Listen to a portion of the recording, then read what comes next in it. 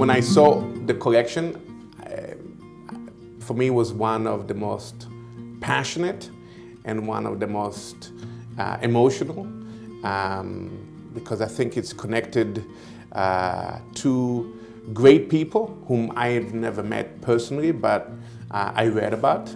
And I would love to know what you think about that one. And that is this picture. Oh, my favorite. It's taken at the sculpture garden of the Israel Museum. And he's pointing out something about the building, because the building is built on several levels, and I presume he's pointing out the architectural thing. That was taken in 1965.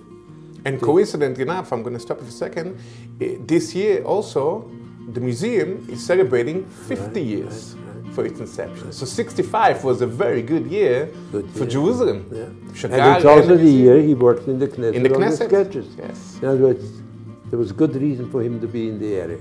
How well you knew him? Oh, I knew him very well.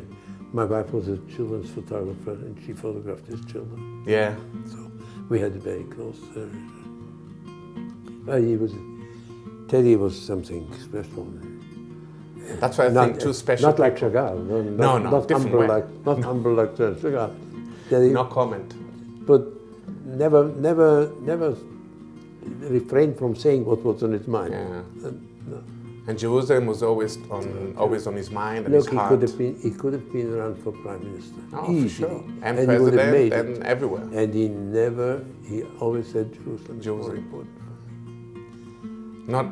We don't meet this kind of people anymore, sadly. That have this kind of conviction and power and passion. Yeah. That is just a phenomenal and very intimate photograph. What he did for Jerusalem was incredible. And here we see the Knesset on the back. And the Knesset in the back, yes.